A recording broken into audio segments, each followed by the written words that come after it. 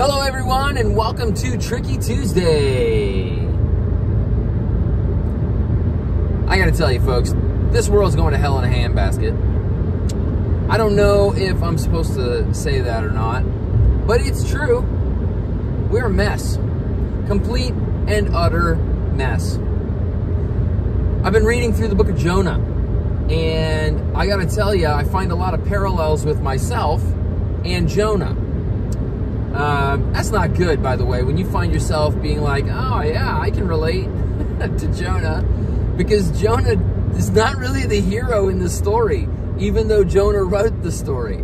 I find that interesting. But something else I find interesting, and this was brought up by our pastor. Our pastor's been preaching through Jonah, and I've been reading through it. I read it through a couple times this morning. The miracle that everybody thinks about when they think about the story of Jonah is Jonah and, you got it, the fish, the whale, whatever you want to call it. That's not the miracle. It is a miracle. But that's not the miracle of the story. The miracle of the story is the fact that a godless, sinful, disgusting, immoral nation, people, the Ninevites,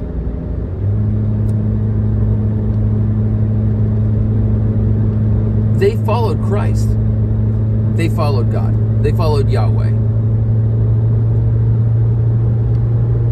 I gotta tell you, I think about our own nation. Our own nation is an absolute and total mess. We are indeed going to hell in a handbasket. But our world is the same thing. Like, it's just a mess. It's awful.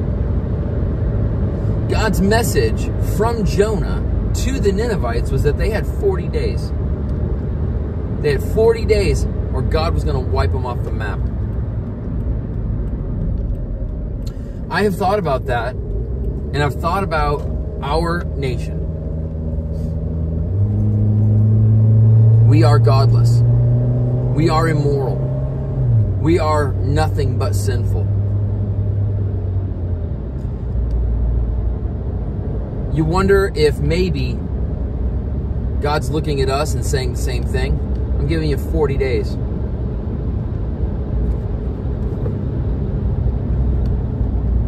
And maybe it's going to take some people like us, people that know the Lord, people that understand that there's consequences for sin, even though most people should understand that, but let's not judge in that way people's intellectual ability, such as it is.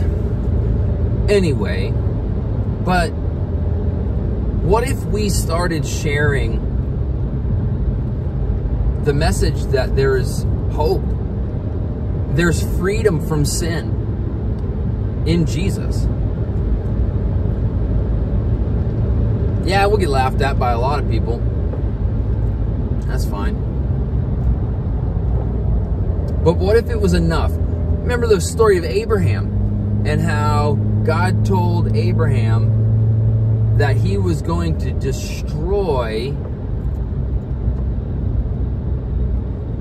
the city of Sodom and Gomorrah. The cities of Sodom and Gomorrah. Remember that? And Abraham prayed and he said, oh Lord, you wouldn't destroy the city if there was 50 righteous people, right? And God says, no, I won't destroy it if there's 50. And then Abraham goes to 45, and then to 40, and then 30, and then to 20, and then to 10, right? And every time Abraham lowers the number, he's like, oh Lord, please don't be upset with me, but if there was 10 righteous, that's where he ended up, 10 righteous people. I think it's interesting because God said, no, I won't destroy it if there's 10 righteous people. Maybe it's just 10 righteous people that need to stand up and start living the way we're supposed to be living. Maybe we're supposed to share the message like Jonah, but we're too busy looking to get out of Dodge.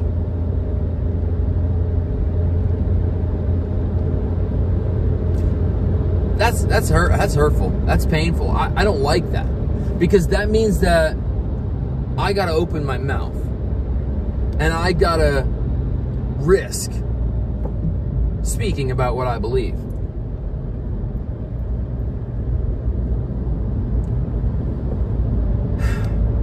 Being a patriot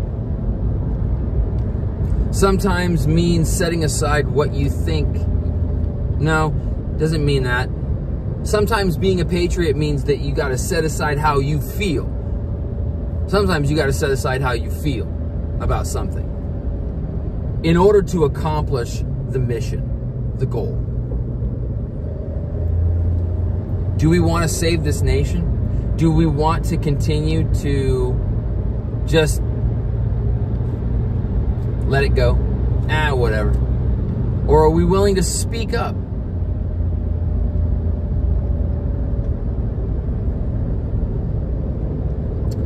I'm telling you right now, I think I want to start speaking up. Not that I want to be ridiculed or whatever. And there's going to be some people that are like, dude, you had a bad attitude literally yesterday. Shut up. Okay, so I had a bad attitude yesterday. We all are sinners. I don't know. So my pastor said that this month, the challenge, pray for 31 days. Pray for the people that you struggle with the most. And he said, pick 3 names. And I'm like, oh my goodness, I've got a list that's about 3 pages. But okay, so I'm thinking of these 3 names, and honestly, in my mind, I'm thinking there's no hope. There's no hope. Those people are completely degenerate. They are completely a mess. There's no hope for them. But I think maybe Jonah thought that about the Ninevites too. In fact, I'm pretty sure he felt that way about the Ninevites. There's no hope for them. Why is God even giving them a chance? So for 31 days, okay, the 1st and the 2nd are gone. Today's the 3rd. So for 29 days, pray for people. Those people whose names you're thinking of right now, I hate that person. Pray for them. Pray that God would get a hold of their heart. And pray that God would get a hold of your heart and my heart too. Because let's face it, there's always room for growth. Always. So let's pray for those people. Pray that 31 days. Pray for them. Because it doesn't take much. You look at what happens in Jonah chapter 3. He literally goes and he has like a 2-sentence sermon. And the entire city turns to God. And it prevented God's destruction of that city. Maybe we can stand in the edge, make up the barrier. We can pray. We can share Christ. And maybe our nation won't fall flat as we're careening off the cliff currently.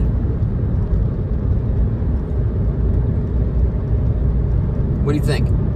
You join me in that? I'm doing it. I will say I missed Sunday, but I prayed twice yesterday. I don't know if that counts or not, but it's a thought. Give it a try. See what happens. I'm not saying give Jesus a try. I'm saying God can do this. He can. Are we willing to pray for it to happen and then act like we should in order to change our community, our personal community? It's worth trying. It really is. He's the only one that's going to stop the mess that we are in, because it's not good. Anyway, folks, don't discount the power of prayer. I hope you all have a great week. I will see you later on in the week. Stay prepared.